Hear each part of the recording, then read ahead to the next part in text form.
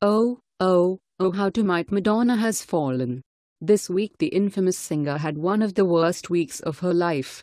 Showbiz 411 reported that Madonna released an album titled Rebel Heart last week on Friday. The album has only sold 3,848 CDs according to hitsdailydouble.com. Wow. Madonna said in January during the Women's March that she thought about blowing up the White House. Here is her infamous quote. "I'm angry.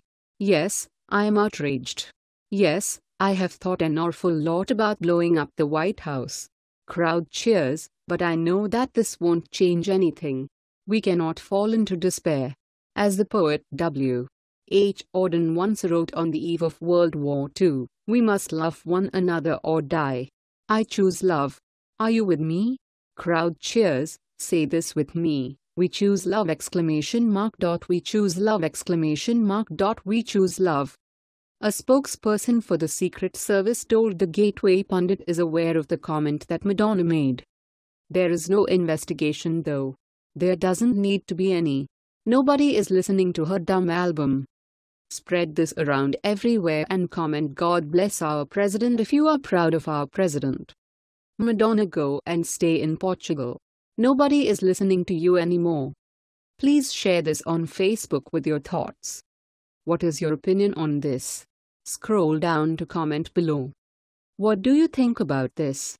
Share this on Facebook and Twitter along with your comments. Let's make this go viral. Share this on Facebook and Twitter and let us know what else you think. And don't forget to help support us by subscribing and joining us on Patreon by clicking on our Patreon link in the description box down below. Don't forget to check out our all-new website with much more content than on this YouTube channel. And if you are looking for the latest must-haves at the most affordable prices, then check out at thismall.com. That's once again at thismall.com. Let the world know your thoughts on this story. Thank you to all that helped contribute to this report. Thanks for watching and goodbye from all of us here.